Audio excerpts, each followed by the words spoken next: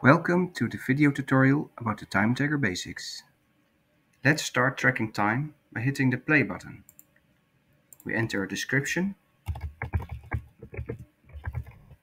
and hit start. You can see how the interface is divided in two parts. We have the timeline on the left and the overview on the right. The timeline indicates the selected range and shows the individual time records.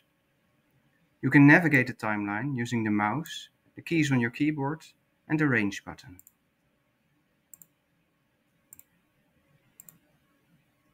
The overview shows the total time spent on your activities. You can also select a tag here to see a breakdown for that activity. These are the basics for using TimeTagger. In the next videos, we'll dive deeper into the different topics.